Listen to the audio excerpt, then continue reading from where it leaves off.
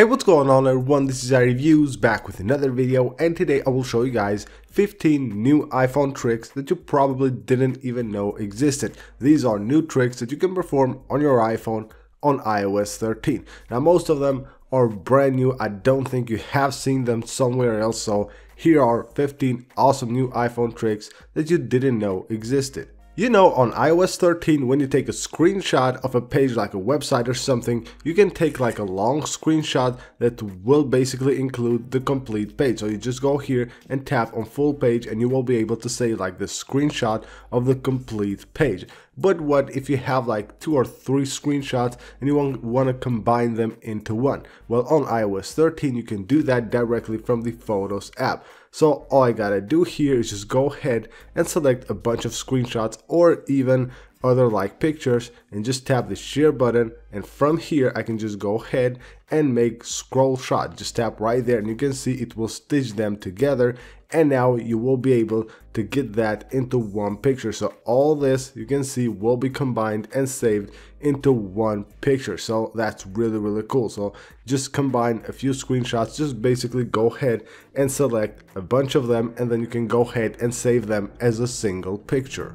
On the live pictures or even like live wallpapers that you have saved on your camera roll, you can add different effects. Now this is the stock one, of course you 3D touch on it and it will basically just play the complete live photo or live wallpaper. But if you swipe up on any of live photos or live wallpapers, you can see you can add different effects to them. Like you have this loop, you have the bounce and the long exposure. So just tap right there, it will add that effect. You can see now it looks totally different when it plays. So it will add just like that bounce or loop, any of the effects that you choose directly from here.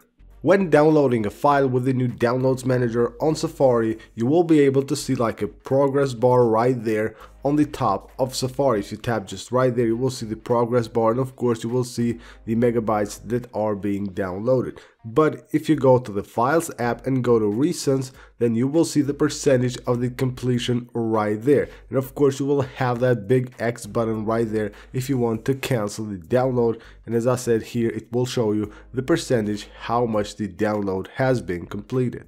When moving files on the Files app on iOS 13, you will have a bunch of like hidden options that will make it easier for you and faster to move files from a folder to another one. So if I go ahead and select these files right here, I can tap on that little folder in order to basically go ahead and move any of my files to another folder. Now here I want to move them to the documents right there or to any of these folders, but I want to create a new folder. All I gotta do here is just 3D touch on any of the folders and then tap new folder, and that way I will be able to create a new folder inside of that folder that I just did the 3D touch on. And then you can see right there it will create like a nested folder, a folder within that one, and I can go ahead and move my files directly to there. On the Maps app on iOS 13, Apple has added a new feature called Look Around, which basically allows you to explore cities, of course the cities that support this feature. And you will see that icon right there when a city does support the Look Around feature, and you can just tap right there and it will take you basically inside the streets of that city, and you can just go ahead and look around on those streets. So just tap right there to move around like this, and of course you can just move anywhere you want on the streets of that city. You can even go like inside of different stuff, different like businesses and all that, and take a look at them directly from here. But if you want to move faster here, what you can do is just minimize that, and then you will see the icon right there. Just tap and hold on it, and then you can go ahead and just basically move the map, and you will be able to easier and faster move within the city. So go from street to street, from block to block, easier simply by swiping here on the maps. Just go ahead and 3D touch right there, and you will be able to quickly move directly from here within the city. When taking a look at a city on the Maps app, of course it will show you the weather down there, and also the air quality if you enable it through the settings of the Maps app. But you can also go ahead and 3D touch on that, and it will show you the complete weather forecast for today for that city. So you can see right here I'm in New York, just go ahead, 3D touch there, and it will show you much more details. So the complete day, also it will show you the chances of the rain, the maximum, and also the lowest weather right there. So as easy as that, just 3D touch on that little icon. On the Notes app, you have like a bunch of text here, and you want to move this text to another note. What you can do is just go ahead and select all the text that you want to go ahead and move, and then just 3D touch on that text, and you will be able just to swipe like that and go ahead and just put it on another note. So you can see right there how it blinks. Just put it above in the other note and it will open it, and you can just go ahead and release that, and it will add that text to the other note. So as easy as that, you can just go ahead, 3D touch on any text that you want and move it from a note to another one. On the Notes app, when you have rows like this with the check mark, of course when you make different lists or something and you want to move one of the rows forward or backwards, you can just go ahead and swipe on it like this. You can see you can bring it forward just like that. So you basically get something done. You want to move it out of the way, you can just swipe like that to bring it forward, or of course you can bring it backwards by swiping like this.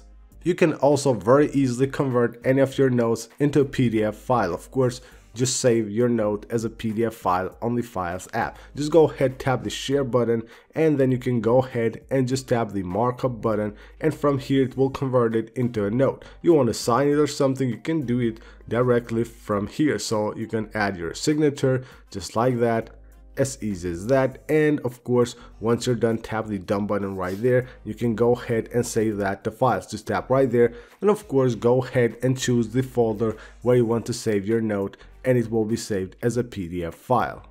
On the iMessage app, if you're on a conversation and that contact has sent you a few links and you want to take a look at them, but of course you don't want to scroll through the all conversation to take a look at those links, what you gotta do is just tap on the name of the contact, tap the info button, and right here it will show you the links. So it will just show you a preview of the first few ones. You can tap see all links, and from here you will be able to see all the links that contact has sent you, and of course you can even remove them from here. Just tap the select button and you can go ahead and just basically remove any one of them directly from the conversation. Of course, on iMessage you can react to messages. So basically what you will have to do is go ahead and 3D touch on it, and you will have that menu which allows you to react to messages. But you can also do that faster simply by double tapping on any message, and it will show you this like little menu which allows you to faster react to any iMessage. When editing pictures on your iPhone on iOS 13, of course now you have a bunch of tools which allow you to basically edit your picture the way you like. But if you're just editing a picture here and you want to see the original picture and see how you're editing it, you can just tap right there on the picture, and it will show you for a few seconds the original version of your picture, so that way you can see how the editing is going. When selecting pictures on iOS 13 and earlier iOS versions as well, you can just go ahead and select them easy simply by swiping like this. But if you want to go ahead and select the other ones below them as well, you can just go ahead and keep your finger here. It will start scrolling down like this, and you will be able to easier select any of your pictures. Of course, you can do the same with the unselect. Just put your finger right there at the top, and of course you can swipe up more to go faster, and that way you can easier select and unselect any pictures that you want.